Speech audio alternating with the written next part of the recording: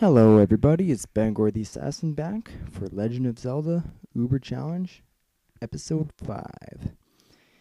And just to recap of last episode, we just finished the first half of Lord Jabu Jabu, which is the third dungeon. And we skipped the second dungeon, doing two glitches. One, getting the golden scale before anything else really, and then we also did a glitch to get to Jabu Jabu without using a bottle. So, now I move on here to do the mini-boss. And then she goes flying up in the air, and I never have to deal with her ever again for the rest of the freaking... Well, I see her a couple of times, but no more carrying her around, which is great. And this thing, which apparently looks like an octopus. Alright, time to start the mini-boss. And gotta love the graphics. Look, you can see halfway through the wall. So my strategy has always been, since I've been a kid, is just whack the boomerang at him until he turns the other way. Right, and then the one time I swing it is the one he's running away. Okay, let's see this here. Do some awesome side running here. And come on, get him. Yelling makes it go farther. No, okay, maybe not. Oh, there we go. Jump slash. Yes, got him. Okay, and now he comes charging at me again. And I stun him. And when he gets stunned, he turns blue. And a random open green hole. Not gonna ask. And he's dead. Just like that. 2 hits. That wasn't very hard. I remember I used to have lots of troubles trying to get that guy as a kid. Man. Good times, though.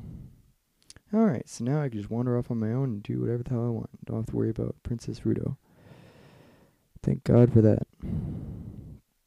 But I do have to worry about these red slime things. That's a pain in the butt. And I fail at jumping. Oh my gosh. For some reason, Link did not want to jump. Alrighty, so I stun that guy. And then I have to stun this guy again. Oh man. I forgot to mention that I'm dodging these like popcorn like rocks. And almost done. Just gotta lower this platform. And if only you could hear it, sounds like a mechanical platform inside of a fish. Oh my gosh. Still can't get over that. But yeah, this episode, people, I forgot to mention, just features the second half of Lord Jabu Jabu and like a little bit of how do I say, video context, whatever, you know what I'm saying. Just some dialogue and some videos of, you know, Princess Rudo talking and stuff like that. But this episode is a little bit more jam-packed than last episode, just because a lot more fishes to fry now that I have my boomerang. No pun intended. And then there's a spider in here. Yeah, I don't even know how many I have left, but I almost getting to 20, I think, is what I need. Oh, look at that jump. Looks like I'm diving, Superman style.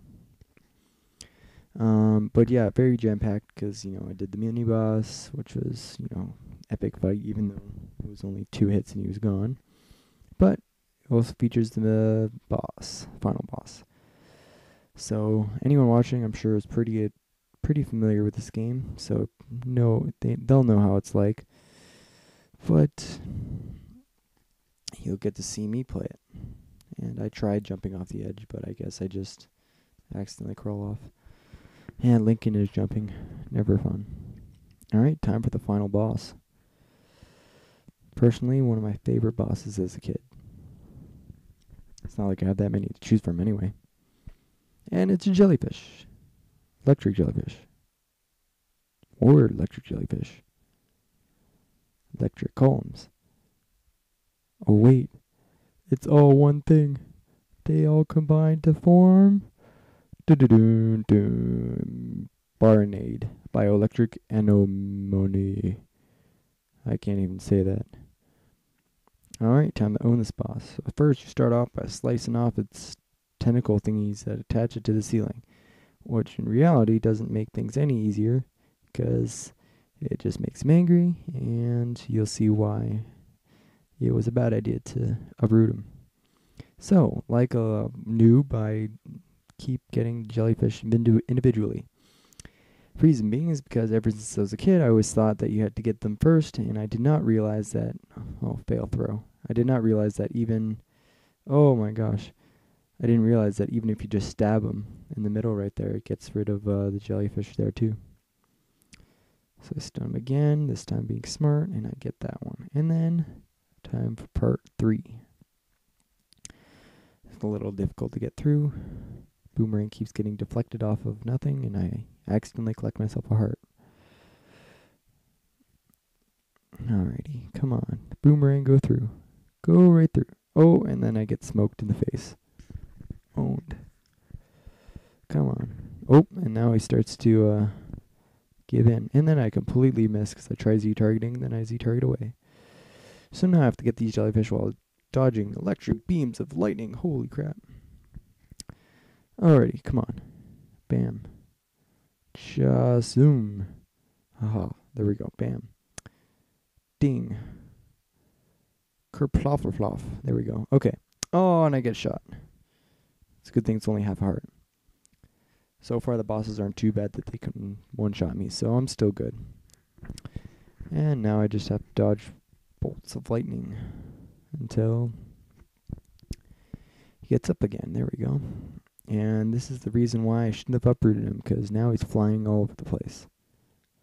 Literally running around, shooting these things. Oh, hitting me a couple times. Alright, come on. You can see the green blood coming down. You know I almost got him. Almost got him. Bam, dodge, dodge, dodge. Lightning, lightning, lightning. Alrighty. And meanwhile, during this whole time, Navi's just going, hey, listen, listen, hey. I want you to listen to what I have to say about this guy. To be perfectly honest, I don't think I've ever gone to see what Navi said about this guy. And there we go. We beat him. Or rather, I beat him, because there's no one here except me. And then you guys watching. But it's weird how this guy dies, because he just swells up, blows up an hour later of skin, swells up again, and then turns into green mush. Kind of a weird corpse. Very gory. It's okay. Completely avoid the heart piece, because I'm not supposed to get them. Always supposed to have only 3 hearts. And then I find this person. Oh, you're late. Oh, why is she crying? Because she is a wuss. And might I point out she's not wearing any clothes? Again, I think I pointed that out last episode. Man, memory's not doing so well. Everything turns white, and look who's in my face. Boom. Oh man, scary as hell. Fall back into water. Ah, yes. So I'm just floating in water, not doing anything. Looked cooler than I thought. Yeah. What was cooler? Me not getting the heart piece, or me picking you up and throwing you against bubbles and using you to open switches? Yes, of course. No, I mean the spiritual stone of awesome. That's what I wanted. Husband. Oh, so, okay.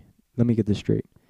You're a fish, and Link here, me, I'm elf/human. I think just elf. And you're going to be my fiance?